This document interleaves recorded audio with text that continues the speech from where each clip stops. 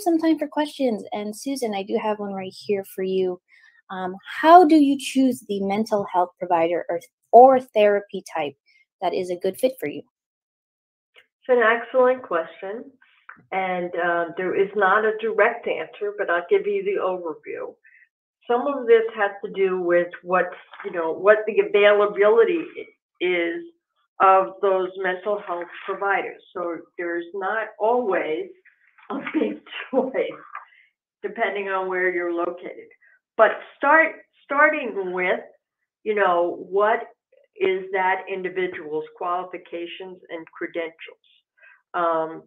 And unfortunately, this is a field in which there's a wide range of qualifications. You don't necessarily have to see a psychiatrist. In fact, most psychiatrists are not doing therapy. But to sort of check out individual therapists to find out what their background is. So there are therapists who spend a lot of time working with people who have substance use disorder or other related disorders that may have a better understanding and specialize in this disorder. Some people ask me whether I should go to a therapist who's also in recovery, like myself. And that really depends because, just because you are in recovery doesn't make you an expert in recovery.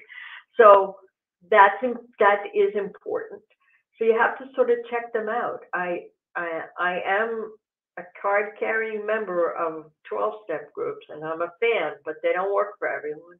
I would also encourage people to at least check out an AA or NA meetings that are free. And in today's age, a lot of them are by Zoom, so you don't even actually have to go anywhere to sort of check it out. So these are good resources.